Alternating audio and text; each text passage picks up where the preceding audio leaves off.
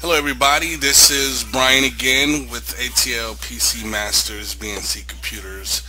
I'm doing a video today to show you what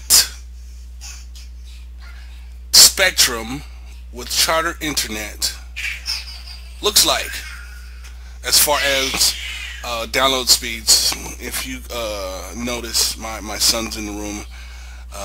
The young man that you see before you, he's in a room with his mother making all sorts of gibberish noise. So it's a family affair today. So let's get started. Before Charter upgraded their service for us, we were getting about 30 megabits per second. And that was very sufficient because prior to having Charter, I had AT&T DSL, and their promise was up to 6, and never quite made it to 6, and 5.7 megabits per second is what we were getting. So let's go to speedtest.net, and let's see what's happening. I'm going to hit begin test. And millisecond ping is decent. This is what Spectrum looks like with Charter. Right now it's nighttime. People are home. As everyone knows, cable is a shared connection. So when people are home at night, and when I say people, I mean neighbors. In an area, there's more people on the internet doing things, so it's not as fast as it was early in the daytime.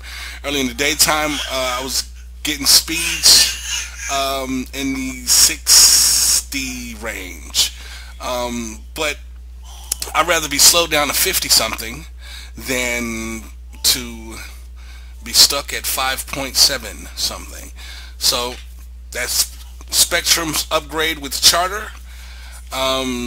Still isn't Google Fiber, but since I've experienced this,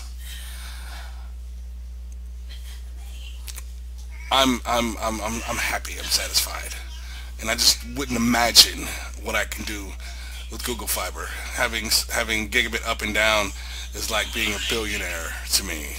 This is like having a well-paying job, and Google Fiber is like being stupid rich.